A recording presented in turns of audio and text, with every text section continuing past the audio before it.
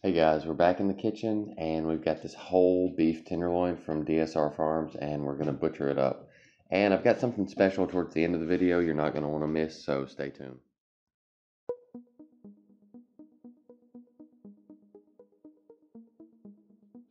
I feel like a lot of people might get intimidated when they have this much meat that they're wanting to cut steaks out of, but it's really a pretty simple process. Right now I'm just removing some of this silver skin connective tissue, and then I'm going to cut this one piece off here because it's got some connective tissue in it too.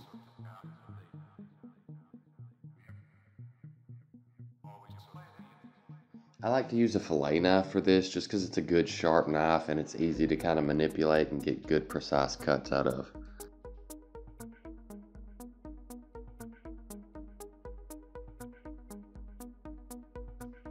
My end goal here is just to get as many steaks as I can out of this. Obviously, if you want to do like a beef Wellington or something, you want to leave like that center 8 inches or so that's all nice and even. You can, that's perfectly fine, but I'm trying to get as many steaks out of this as I can.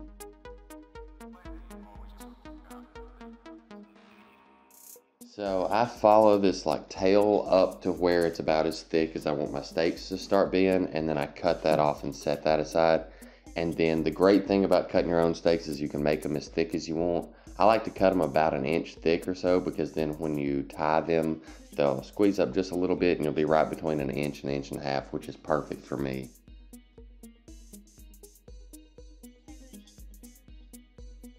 I was able to get 8 really nice steaks out of this, and then I cut 2 more little kid steaks because I've got a little kid, so you know how it is.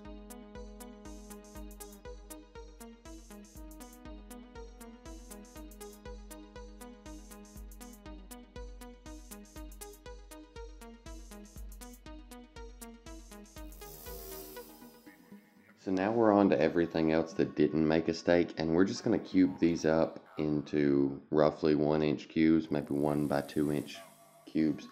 And these are going to be great for beef tips or kebabs or fajitas or anything that you would use small pieces of meat. It's still super tender because it's the same cut, but I've got something special in mind, so watch this.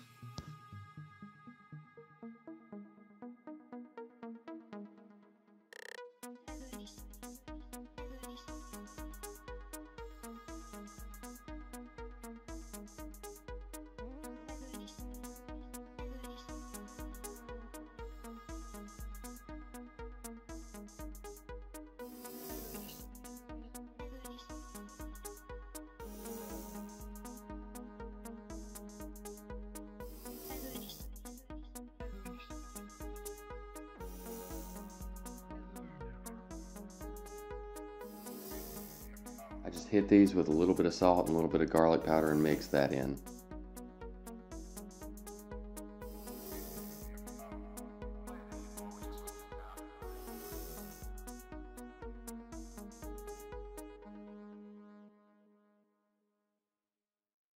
And in a hot cast iron skillet, I've got some browned butter, and I'm just going to hit the outside of all these really quick. They're still going to be raw. I'm just trying to get a little bit of a crust on the outside.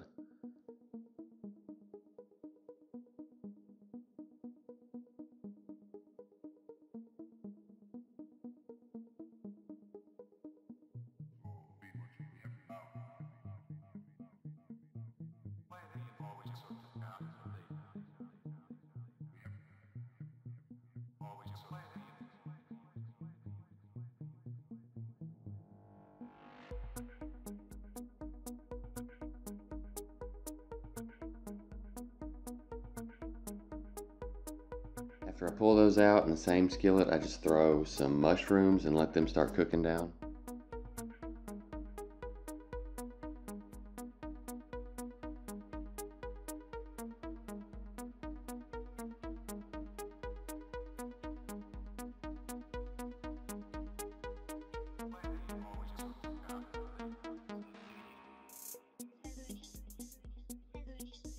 I didn't have any beef stock, but I had some coffee left over, so I deglazed the bottom of the skillet with that and just let that reduce a little bit. And once they cook down, I just hit with a good tablespoon of flour and then cook that through.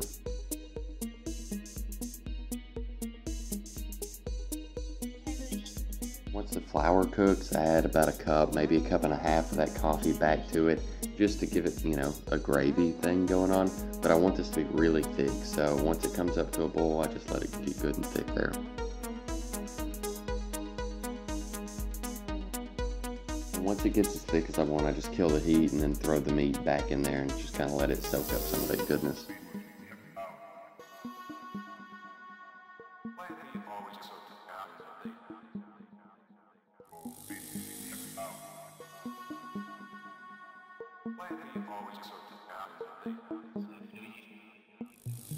Onto a floured surface, I just roll out a whole can of just canned crescent rolls, and then I cut each triangle in half.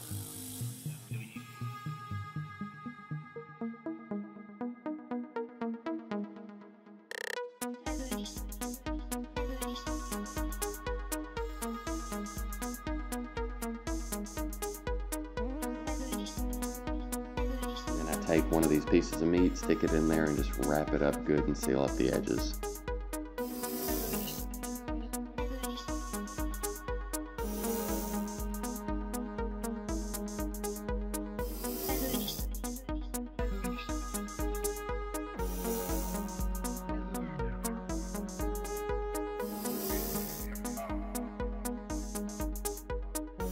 Got some hot oil over here, and I'm just going to deep fry these things for about 5 minutes till the outside's good and golden brown, and take them off and set them on a paper towel and let them rest a little bit.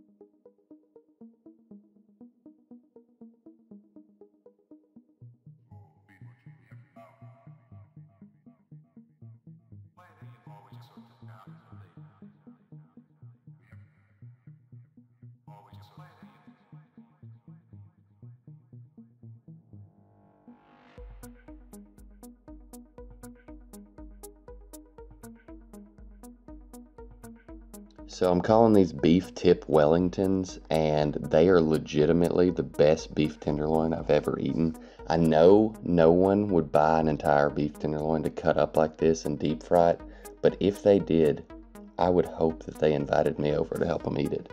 These are fantastic, and I hope y'all got something out of the butcher techniques and stuff, and if you did, leave me a comment down below, and make sure that you subscribe to the channel and check out me cooking these steaks in about a month. See y'all. Thanks for watching.